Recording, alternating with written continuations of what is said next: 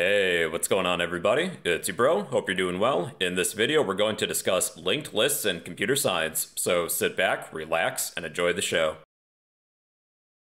Now, before we dive straight into linked lists, we're going to take a closer examination of arrays and array lists. We will see what disadvantages that these data structures have, where linked lists excel at, so we'll compare and contrast the differences between the two. With what we understand with arrays and array lists, these data structures store elements in contiguous memory locations. In this demonstration, I'm storing letters of the alphabet. Suppose that the first element of my array has a memory address of 123 Fake Street. Obviously, these are not real memory addresses, but this is how I like to think about things. If this was a memory address, then the next element in my array may have an address of 125 Fake Street, then 127 Fake Street, 129 Fake Street, and then you just continue on in that pattern. Now, arrays are fantastic at randomly accessing elements because they have an index, but they're not so great at inserting or deleting elements, especially when those elements are closer to the beginning of the array. Here's an example. Suppose I need to insert a new element at index 3. Since this element is already occupied with a value, I would need to shift my elements to the right in order to accommodate room for this new element. So the process of shifting is cumbersome. But once this element is empty, then I can insert a new value. So it's not that big of a deal if I have a small data set, but imagine if I had 1 million elements. I would need to shift my data up to that many times, depending on the location of the insertion. And the same concept applies with deletion as well. We would shift our elements to the left to close the gap. You're probably thinking, dude, why are you talking about arrays in a video about linked lists? Well, where arrays have difficulty inserting and deleting, linked lists actually have the advantage.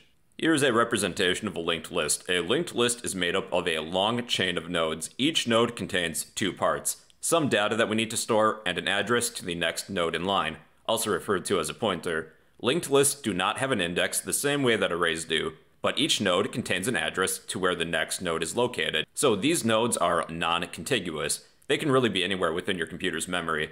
If our initial node has a memory address of 123 Fake Street, like our array example, then the next node in our linked list could have a memory address of maybe 101 Help Boulevard, and another could be 404 Nowhere Lane, then 666 Crime Circle. Each node knows where the next node resides. I imagine this as if we're following a scavenger hunt or a series of clues to find the end of the linked list, the tail. Each node has an address, a clue as to where the next node is. We begin at the head and work our way towards the tail, following each clue, each memory address found in each node. Then we know when we reach the end of our linked list when we check that address, our pointer, and it has a value of null. That means we're at the tail, we're at the end of our linked list. Inserting a node is easy in a linked list. There's no shifting of elements involved. Wherever we need to place a new node, we take the address stored in the previous node and assign the address of our new node with the address from the previous node so that our new node is pointing to the next node in line.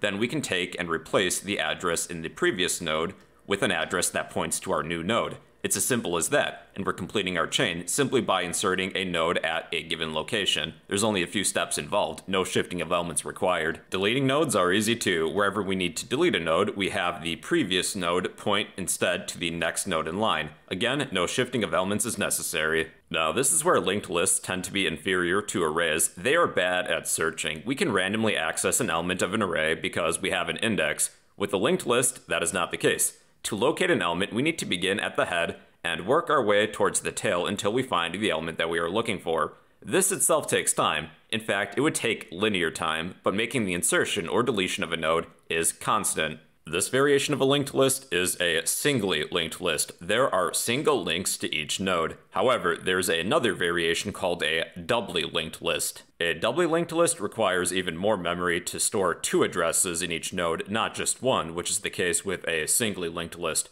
One address for the next node and another for the previous node in our chain. The benefit of a doubly linked list is that we can traverse our doubly linked list from head to tail or from tail to head in reverse. Each node knows where the next and previous node is, but the downside is that a doubly linked list uses even more memory than a singly linked list.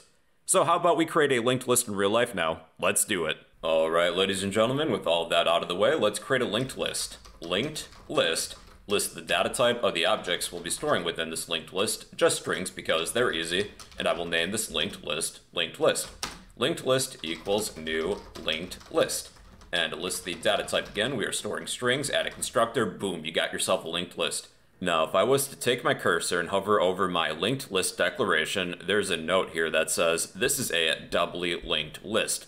Each node knows where the previous and next nodes are. Now, if we head to the linked list class itself, there's a few things I need to mention here. Our linked list stores the memory location of our first and last nodes.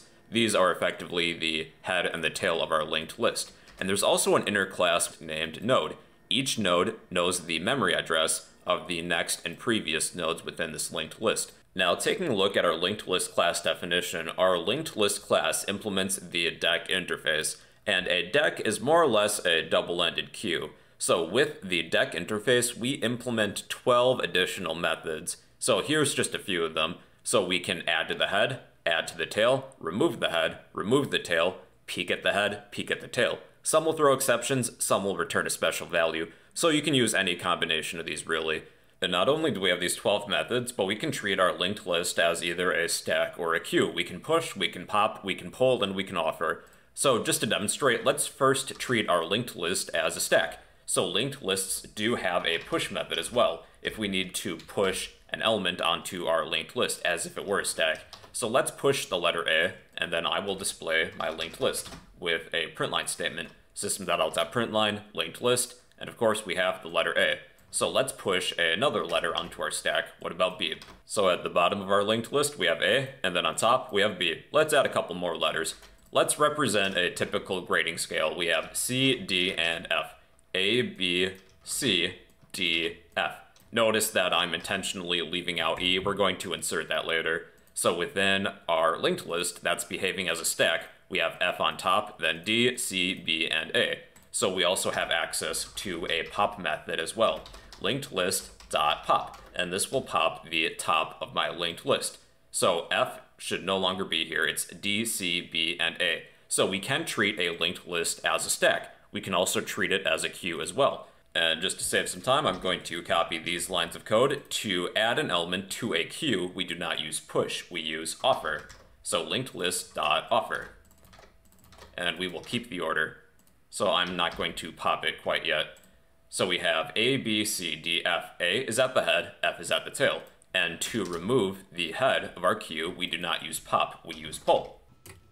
And A is no longer in here, we have B, C, D, F. So you can use a linked list to mimic a stack or a queue.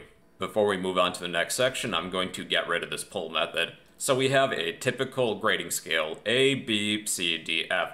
Where linked lists are really good is the insertion and deletion of nodes.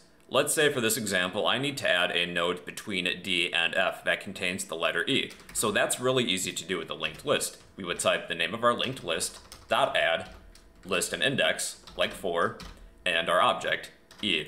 And then to remove a node, we would type the name of our linked list, .remove, then list the object, E. So E should no longer be within my linked list. So where linked lists tend to have an advantage over arrays and array lists is the insertion and deletion of nodes. However, there's one catch to this. With a linked list, we still need to traverse the entire linked list to find where we need to go. Unlike with arrays and array lists, there's no random access to a linked list. Searching for an element is fairly straightforward too. So within a println statement, I'm going to use the index of method of a linked list. Linked list.index of, let's look for F. So that would be at index 4. And before we wrap things up here, here's a few methods related to linked lists that you might be interested in. We can peek at the head or the tail node of our linked list. So within a println statement, I'm going to print linked list dot and then use the peek first method. So the first node within my linked list contains the letter A. So we can peek last as well. Linked list dot peek last.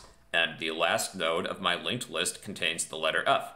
We can add new nodes at the head or the tail of our linked list by using the add first method for the head. So maybe I need to add maybe 0, because I don't really know what comes before A in the alphabet, so 0 would be a good bet, I guess. Or we could add to the tail by using add last. And after F comes G.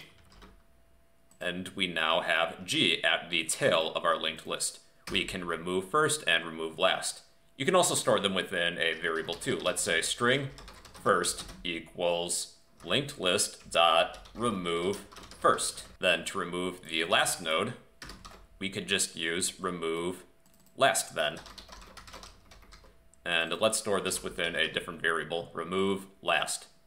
So yeah, those are a few useful methods related to linked lists. In conclusion, everybody, a linked list is a data structure that stores a series of nodes. Each node contains two parts, some data and an address. Nodes are stored in non-consecutive memory locations. Each node can be really anywhere within your computer's memory, and elements are linked via these pointers. They contain an address for where the next node is. We've discussed two varieties of linked lists, a singly linked list as well as a doubly linked list. With a singly linked list, each node is made up of two parts, some data and an address. To traverse a singly linked list, we would begin at the head node and use the address as a sort of clue to find where the next node is located within our computer's memory. With a doubly linked list, each node is made up of three parts, some data and two addresses, one address for the next node and another address for the previous node, and it behaves the same way. And to traverse a doubly linked list, we could begin at the head and work our way towards the tail, or we could begin at the tail and work our way towards the head, depending on which way is closer to where we need to be within our linked list. What are some of the advantages of a linked list? One, they're a dynamic data structure. They can allocate needed memory while their program is currently running. 2. Insertion and deletion of nodes is really easy. If you're familiar with big O notation, this would be in constant time. There's only a few steps regardless of the size of our dataset. And 3. There is no to low memory waste. What are some disadvantages? 1. There is greater memory usage because we have to store an additional pointer. Each node also stores the address for where the next node is located, and even more so with a doubly linked list. This will use a lot more memory because we need two addresses for each node.